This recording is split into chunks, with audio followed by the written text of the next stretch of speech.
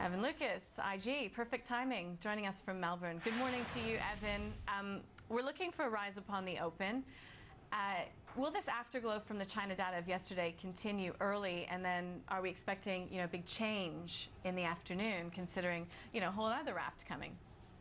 Yeah, it certainly looks like that will be the case, Nadine. Having a look probably at BHP's ADR is the best way to sort of get a fairly good overview of that.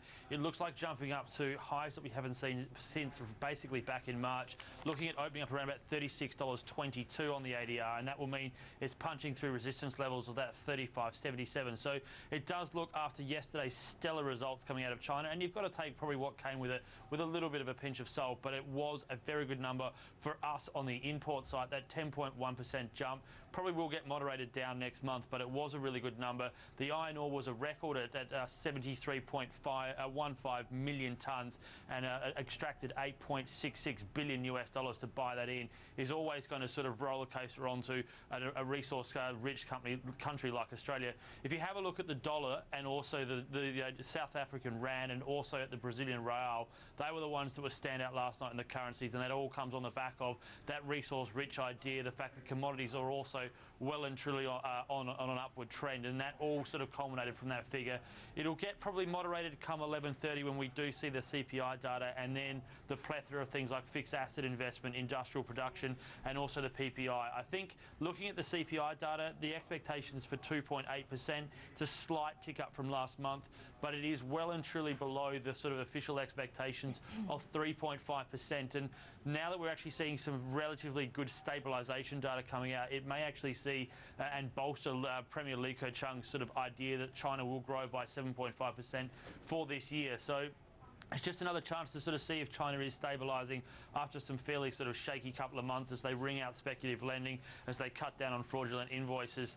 One thing I'll be quite interested in to look at is fixed asset investment. It is one part of the Chinese economy that is realistically overheating. It's one thing that the central government has been really cracking down on. Shanghai and Beijing themselves have seen growth of between 8 to 10%, and that is well and truly above where they want it. So we want to see fixed asset investment coming back slightly and probably stabilising.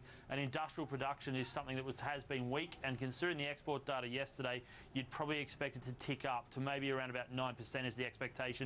You may actually see it coming out on the upside, maybe even 10 or 11%, considering those figures. So today, expect the materials place to have a really good day. It's something that we will continue to watch, and as that China plethora data comes out, it may moderate it, but it does look like we continue to have a fairly good finish to the week after what was a fairly bad start to the month in terms of where we were at. Yeah, that near 2% drop on Wednesday really took a lot of market players by surprise. What does that tell us about how the market is digesting this information? And on that, then, was yesterday's response to this China data justified? Yeah, look, having a look at Wednesday, and I think you've got to put Wednesday in perspective. Everybody was talking about, 27 billion sold off and all this kind of material. It was just a small correction, and in terms of that, the trade value going through was quite low, so that made price action a little bit more volatile. At the same time, that night, on Tuesday night, we saw the worst print we've seen on the S&P since basically mid-June. On saying that, it was the lowest volume turnover that the US has had year to date. It was only around about $4.35 billion, and that's very, very low for a market like the US. So they are on holidays. We do understand that. They're coming to the end of their current earnings cycles, and all that sort of culminated in a little bit of fear sort of selling on Wednesday.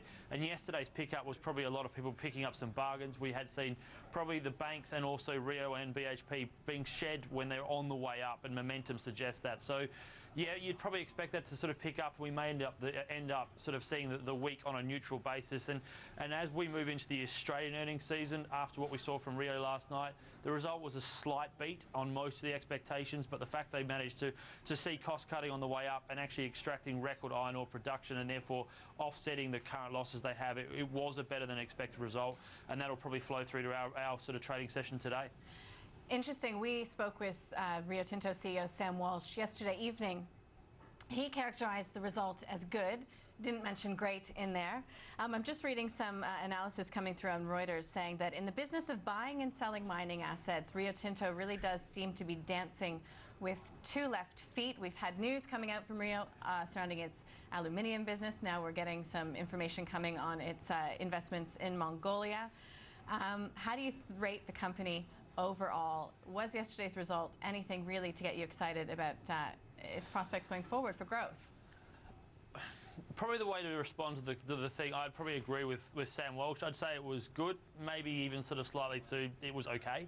And what I mean by that, the concern that most analysts now have with Rio Tinto is that it is moving further and further towards a pure play idea. It is now having 91 to almost 93% of its earnings coming from iron ore and iron ore only. A lot of its acquisitions over the last 5 years have been poor. There's no doubt that the coal and allied overtake, the Riversdale, and also having a look at Alkane has just been a disaster for the company. And the fact that they're now writing down assets, shedding them out, or even trying to sort of spin them off into their own separate entity is starting to really hurt how Rio looks on its diversified portfolio basis. In saying that, Sam Walsh has made it very clear that they are getting back to cost reduction, streamlining as hard as they can, and concentrating on their core idea. And their core idea has always been that iron ore. I think what analysts want to see is how they're going to continue to compete with the BHPs of this world, or are they going to go back to the original idea of being an iron ore producer? And on current tracking, you'd suggest that the latter is what they're looking at doing. You've also got to remember that currently Sam Walsh is very, very fresh in the job. He's only 7 months in. He took over in January, February, and he's still got a long way to go. But yeah, I would give it a good to an okay sort of result yesterday. You can understand why it jumped up. They have been very much oversold over the last 3 months, but there needs to be more of an understanding about where Rio's direction is, not just in the next sort of 18 months, but in the 10 years to go. And that's what they normally do, sort of look at doing, and currently that looks a little bit blurred. It's interesting because Sam Walsh also said, look, we're looking to divest these assets, but it's not, you know, sale day at the market bazaar or something along those lines. How do you think the company is going with its divestment strategy, considering some of the massive hiccups they've had in the past with M&A, which Sam Walsh has been clear that the company's going to be staying away from? Yeah, and there's no surprise that they're going to stay away from M&A. It has been a disaster, as I alluded to before. Tom Albanese certainly did not have a very good record at picking that up. I think if you have a look at what's going on with their divestment, they're doing, again, it's just okay. They've got rid of some of their coal assets, but coal's not hard to get rid of, considering that it is a very much an underperforming area, not just for Rio, but across the general board.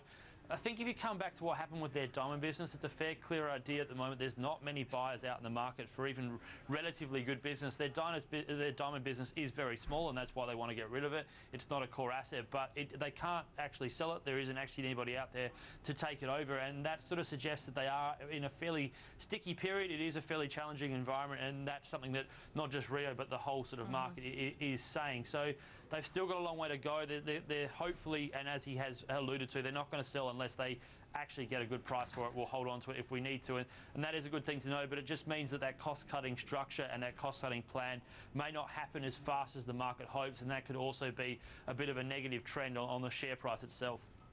So, Evan, we are watching materials, we're watching gold. What else are you watching? Tabcorp has its results today, but there's no sort of big economic data coming up, even on the US agenda today, is there? That's correct. The only thing that's probably going to be more locally sort of focused, the RBA monetary policy statement is out today. Now, considering what we saw on Tuesday, it was a cut. We then got a fairly neutral statement with regards to where the RBA sees. We would therefore not expect any rate cuts coming before the federal election or even into October. I think what may happen today, something that they've always harped on about, is inflation, and there is an expectation they may actually downgrade their outlook for inflation today. They think we'll probably see their 2.5 for the end of this year to come down to 2.25. Next year could actually come down to 2.5% to 3% from sort of that 2.5% to 3.5% as well. So there may be a slight change in the inflation outlook from the RBA. It will therefore put a little bit of a floor with regards to the Aussie dollar and also the possibility of cutting rates, because inflation is something that Glenn Stevens has made very clear. He watches very, very closely. We still have relatively low unemployment at 5.7%, despite the fact that the participation rate is falling to a record low since 2006. So it's going to be an interesting statement. Considering the Aussie dollar popped up quite hard last night, it may put a bit of a roof on that call, considering that the market and the local market is still quite poor, and the general underlying economy in the non-mining sector is still remaining very, very stagnant. So that's the only other thing to sort of look out for today. It'll probably have a bit of a positive day, particularly in those materials plays. Evan Lucas, we'll leave it there. Thanks so much for joining us. Thanks, Nadine. Evan Lucas from IG.